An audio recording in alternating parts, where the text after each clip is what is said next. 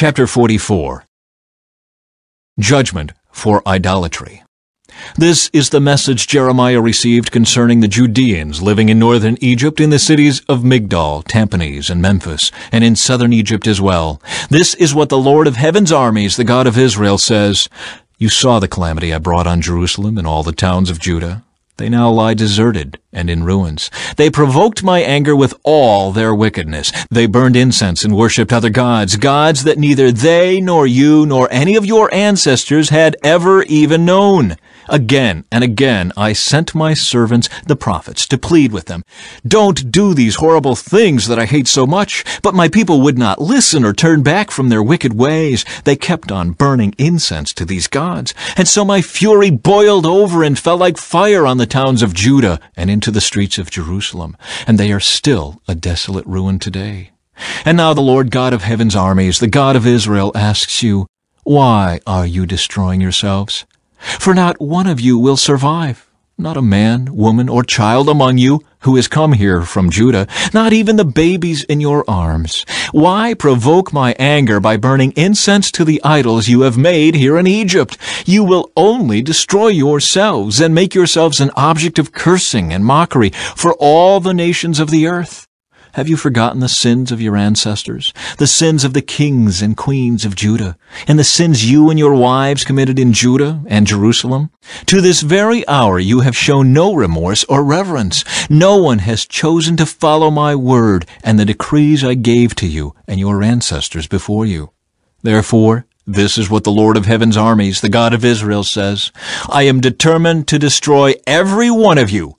I will take this remnant of Judah, those who were determined to come here and live in Egypt, and I will consume them. They will fall here in Egypt, killed by war and famine.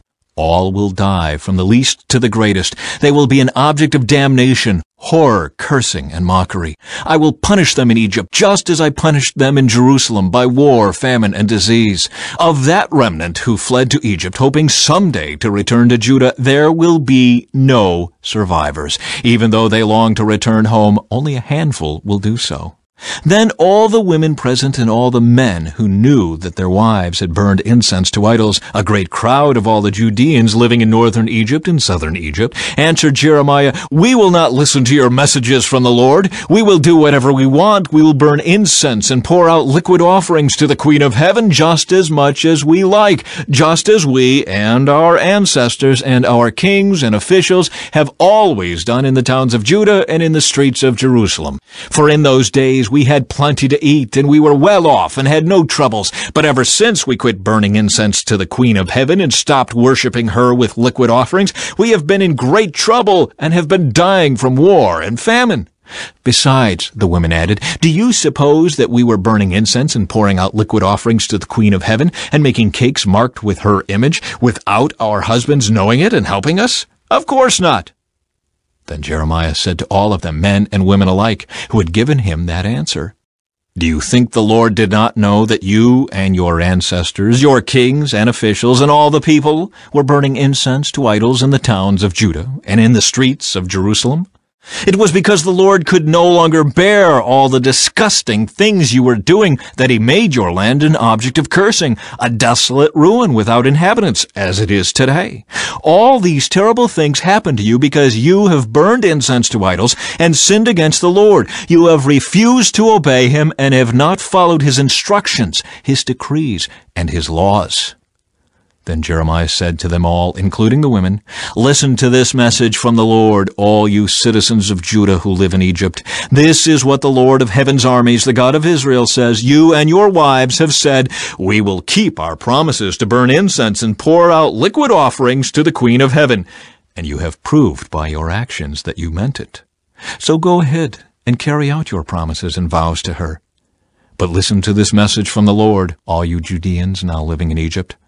I have sworn by my great name, says the Lord, that my name will no longer be spoken by any of the Judeans in the land of Egypt. None of you may invoke my name or use this oath, as surely as the sovereign Lord lives, for I will watch over you to bring you disaster and not good. Everyone from Judah who is now living in Egypt will suffer war and famine until all of you are dead. Only a small number will escape death and return to Judah from Egypt. Then all those who came to Egypt will find out whose words are true, mine or theirs. And this is the proof I give you, says the Lord, that all I have threatened will happen to you, and that I will punish you here. This is what the Lord says. I will turn Pharaoh Hophra, king of Egypt, over to his enemies who want to kill him, just as I turned King Zedekiah of Judah over to King Nebuchadnezzar of Babylon. Chapter 45. A message for Baruch. The prophet Jeremiah gave a message to Baruch, son of Neriah, in the 4th year of the reign of Jehoiakim, son of Josiah, after Baruch had written down everything Jeremiah had dictated to him. He said, This is what the Lord, the God of Israel, says to you, Baruch. You have said, I am overwhelmed with trouble. Haven't I had enough pain already? And now the Lord has added more. I am worn out from sighing and can find no rest. Baruch, this is what the Lord says. I will destroy this nation that I built. I will uproot what I planted. Are you seeking great things for yourself? Don't do it. I will bring great disaster upon all these people, but I will give you your life as a reward wherever you go. I, the Lord, have spoken.